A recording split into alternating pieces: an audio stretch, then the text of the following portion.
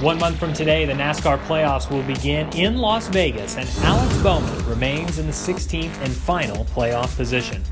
Ricky Stenhouse Jr. is 62 points behind Bowman, but will look to make a splash Saturday night at one of his best tracks, Bristol Motor Speedway. The Roush Fenway driver touts a series-best 10.2 average finish at the half-mile oval, highlighted by a second-place showing in 2016. With only 3 races before the playoffs begin, time is running out for the 17 to make a move in the standings. But Bristol Motor Speedway might be the breakthrough track Stenhouse Jr. needs if he is to make the playoffs for the second consecutive season.